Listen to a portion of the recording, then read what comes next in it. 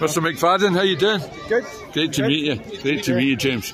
How did you get involved in walking football? Well, I was asked obviously to come down as part of the BBC, right, to join in, and to be honest, I tried it once before, and before I went in, I thought, how hard can it be? It's very tough. Great fun. I've heard some people saying that maybe you were well practiced for it during your career as well. Well, aye. I'm now the way I play exercise, but no, it's like small things like just knock the ball and have to go and run for it. You can't do that. So yeah, and passing the ball, you need to pass it to feet instead. Yeah.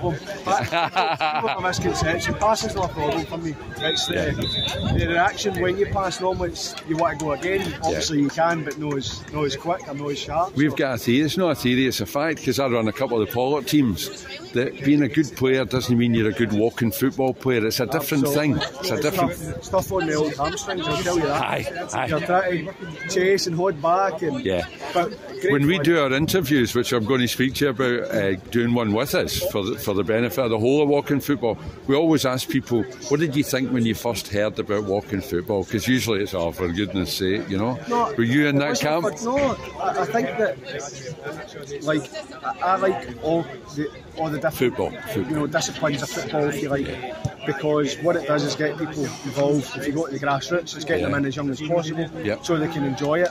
But I think a lot of times with football, I've played over 35s. I know people that still play five-a-sides. I play five-a-sides with guys that are in their 60s. And they've all got their place. They keep going. Yeah. But I think that's still physically tough to do. Yeah. Whereas, and I'm not saying walking football's hard.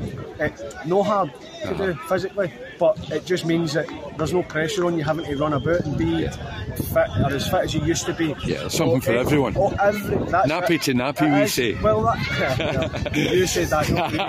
But I just think it allows anybody to be involved. You see the people here today, all kinds of physical ability, if you like.